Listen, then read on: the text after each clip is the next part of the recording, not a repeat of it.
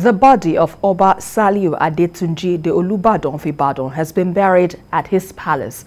He passed on at the age of 93, and his burial ceremony was witnessed by political, traditional leaders and others who turned up in large numbers to pay their last respects.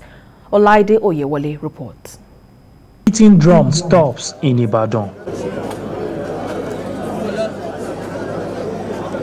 The man who held the traditional institution has joined his ancestors. The palace of the late monarch is thronged by visitors in the early hours as they all express doubt about the passing of their king. After a while, the media aide to the king confirmed the death of the traditional ruler. There is thing for you to go to hospital, you go to hospital.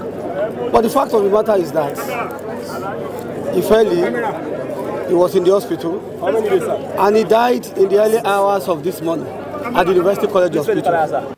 The body was later moved to the popular Mapo Hall in the ancient city for the lying in state.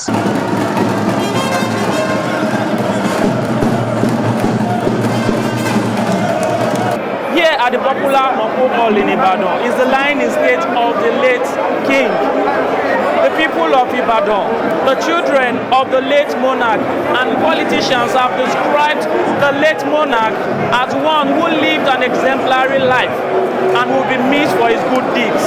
Yeah, we give glory to Almighty God because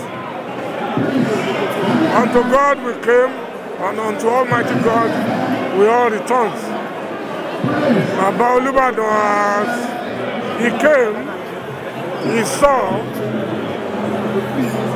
and he conquered. Baba ṣe fónílé ó ṣe fàlejò. Baba dẹ̀ bá àti ọlọ́jà ni o, àtòníṣẹ́ ọwọ́ àtòníṣẹ́ oṣù ni baba bá ṣe. So baba dẹ̀ jọmọlúàbí sẹ́nikẹ́ni.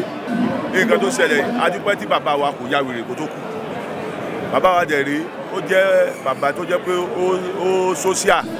Ó lórí pé Ọlọ́run tún gbé lórí ọba. The king's body was later taken to his palace, where he was finally buried. Present at the palace were the Deputy Governor of Oyo State, Rauf Olaniyan, the former Governor of Oyo State, Rashid Ladoja, and other well-meaning individuals. Olaide Oyewole, TVC News, Ibadan.